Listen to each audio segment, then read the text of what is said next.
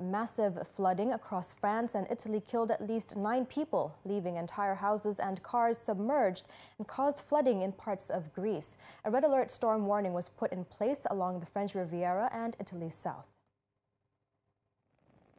In Italy, a 30-meter-long highway collapsed, leaving cars perching perilously close to the edge. Rescuers are in search of possible victims after a landslide caused the collapse of a stretch of an elevated highway near the flooded city of Savona. The extreme weather has seen around 2 months' worth of rainfall in just 24 hours. French Interior Minister said more than 1,600 people have been evacuated in France.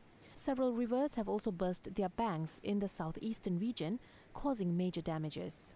Elsewhere, thunderstorms and strong winds in western Greece led to deaths of 2 people who were aboard a boat moored to a pier. Power cuts have also impacted more than 4,000 homes in the storm-hit southern coast of France.